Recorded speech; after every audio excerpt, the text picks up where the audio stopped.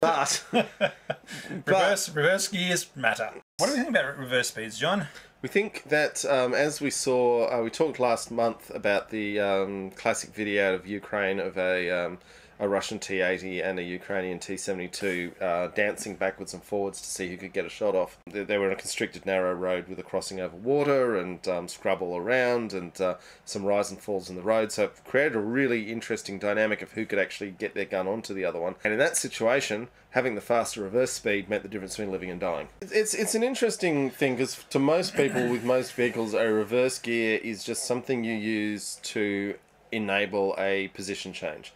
It's not an operational thing, as in the reverse gear of your car, you use it to back out of a driveway, but you wouldn't ever want to drive any distance backwards. Well, you don't want to. The tanks don't want to drive any distance backwards, but what they want to do is they want to get fast out of there. They want to take themselves out of line of sight of somebody aiming at them really quick. So that means I need to move 9 meters backwards really fast, because that's the length of my tank. And if somebody's got my tank painted up, I want to be not where that image of the tank was.